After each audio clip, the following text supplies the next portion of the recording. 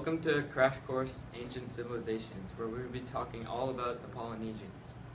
The ancient Polynesians were a group of people that were scattered among thousands of islands in the Pacific Ocean.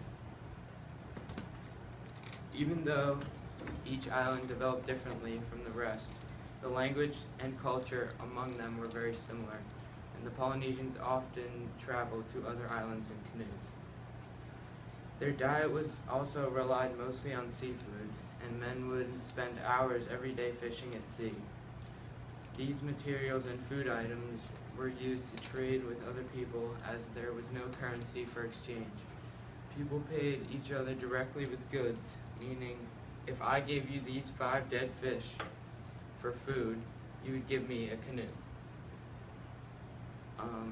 By our standards today, the Polynesians were crazy, almost as crazy as the Mongols. They believed that everything had some sort of mysterious powers, and I don't blame them. These people were isolated, like borderline solitary confinement. They didn't know any better. This isolation and being surrounded by water proved to be a challenge, and the solutions they came up with really shaped their civilization. Somehow, the Polynesians were able to have success as a civilization, and not many people really know how. It seems impossible to me with the conditions they had to endure and the lack of contact with other civilizations, but they got it done. Let's go to camera 2. Hi, camera 2. Since there's a lot of water around the Polynesians, as you can see by this great drawing, they mostly ate seafood, like these random fish in the ocean, and other food that lived in the water. There was nothing in the ocean that the Polynesians didn't have a purpose for. For example, crustaceans were used for food, and their shells were used for tools and ornaments. And even seaweed and algae was considered a delicacy for their salty taste. Basically, everything in the ocean was used by the Polynesian in some ways. Since everyone was scattered among a bunch of tiny islands, the Polynesians had to figure out a way to travel between each island. This sparked the ideas of canoes, which were pretty much just hollowed out logs that happened to float in the water. The different islands were then able to trade with one another across the ocean. The strength and wealth of each island was completely dependent on their geography. The Polynesians could only use what was on their island, so better islands equaled wealthier and more advanced people than some of the tiny islands that only had a couple of trees and nothing else. The Polynesians were also isolated, as their islands were so far away from any land, and most people didn't even know where the islands were. Because of this, they couldn't interact with the powerful Europeans with the superior technology, which eventually led to their downfall when the Europeans decided to take over the islands many years later. Their geography also influenced some of their very weird beliefs. Let's go to the thought bubble. The Polynesians were animistic. Animism means that they believed that everything, including plants and animals and other people, had a supernatural power they called mana, which may or may not have anything to do with the mana in video games.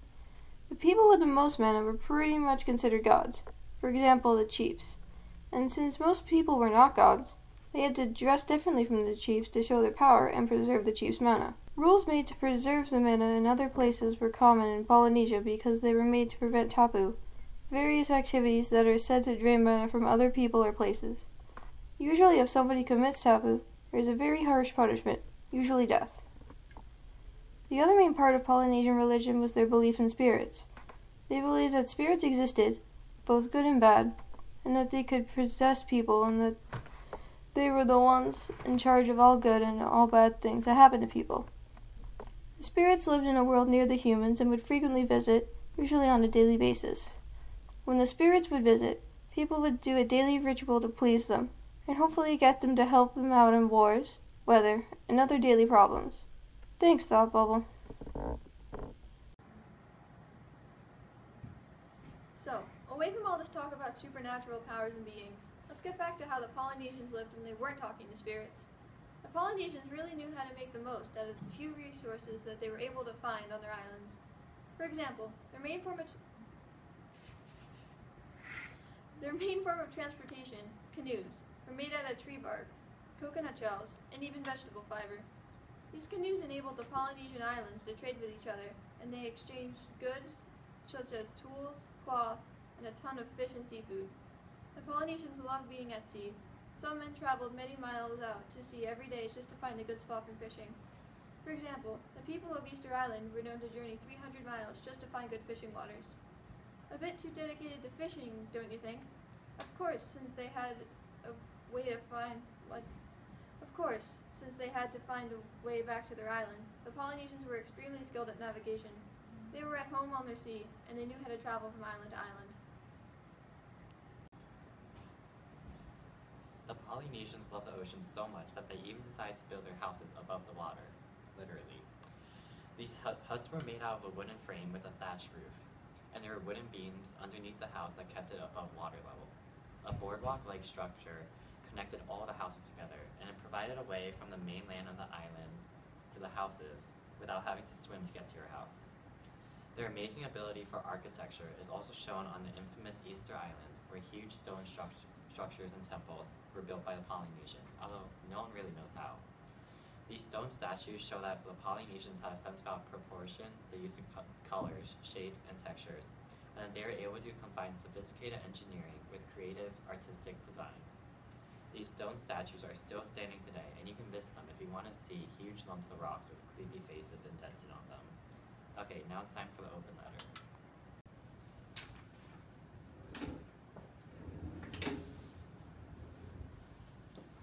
Now for the open letter. Dear Chiefs, just because you guys are on top of the social hierarchy doesn't make you guys the greatest people in the civilization. You think just because you make laws you're huge or something? Yes, you also controlled land expansion, but I mean the fact that you were entitled to eat pork frequently is baloney. Throwing some cheesy puns in there. I do have to give some credit to you guys though. I mean, you were on top of the social hierarchy and had to be respected by everyone in the civilization. You also had the most mana, meaning people believed you had the most supernatural abilities. If a commoner entered a place considered sacred, he'd be put to death because only the chief would have enough mana to get to those places. Another pretty cool thing about you guys is that if someone stepped on your shadow, they'd be put to death for trying to steal some of your mana, so I guess that's pretty cool. So anyways, you think we're treated fair enough? Well, you also have the job of sustaining control over the tribe. Overall, I think you did have an important part in the lives of Polynesians. You guys are also treated with just a little bit too much respect. I mean, come on, people can't even step on your shadow. Best wishes, the Montanans. The Polynesians had a great run, and I guess you could say it's still going on. The people of Polynesia are still there, but their culture has changed a lot, making it hard to say they are the same civilization. European influence overcame the Polynesians' beliefs. The major religion became Christianity, and their ideas started to slowly diffuse into the Polynesian islands. Because the Polynesians really accomplished almost everything else by themselves, these new ideas to mix into their culture changed it greatly. Remains of ancient Polynesia can still be seen today, such as the creepy stone statues on Easter Island. If you want, you can go check them out yourself.